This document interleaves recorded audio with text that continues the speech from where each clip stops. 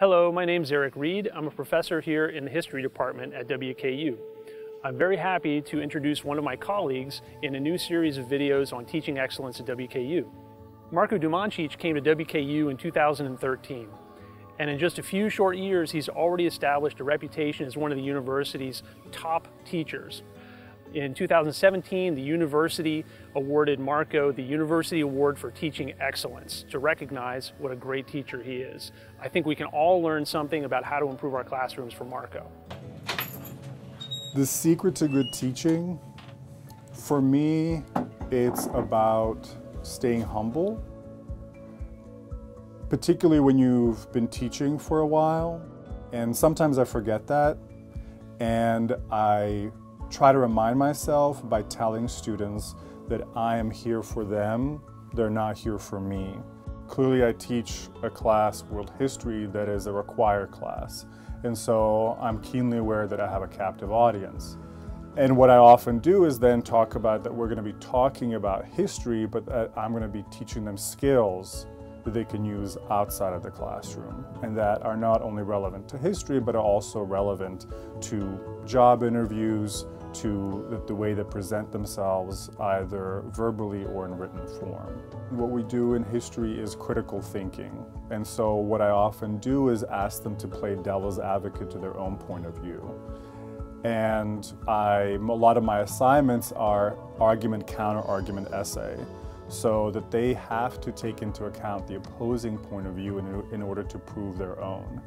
And they actually, the students, particularly in a History 102 class, really find this a challenging exercise, but by the end they all say that it's one of the most important, significant, and rewarding experiences because they feel like they can think more clearly and be more persuasive.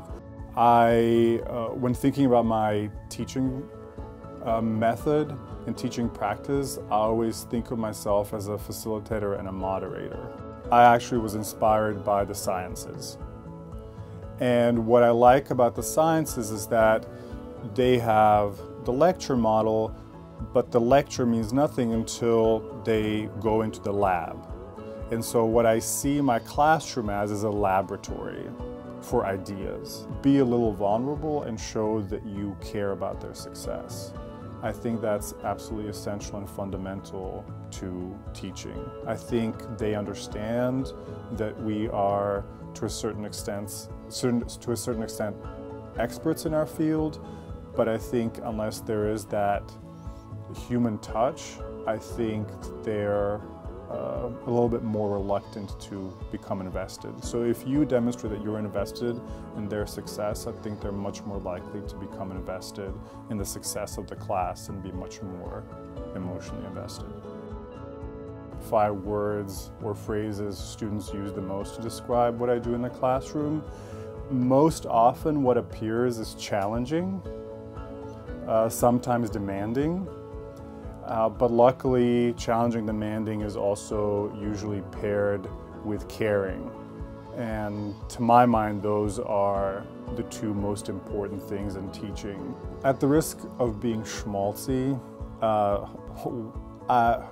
the reason why I love teaching, honestly, is partially for purely selfish reasons. Nothing makes me feel more alive than when I'm in a classroom. And it's an indescribable feeling, and I would not replace it with anything. What keeps me back semester after semester is the fact that every semester is different. And every class is a new challenge, and there's always ways to improve. If you would like to nominate a faculty member to be profiled in a future video, please contact the Center for Innovative Teaching and Learning.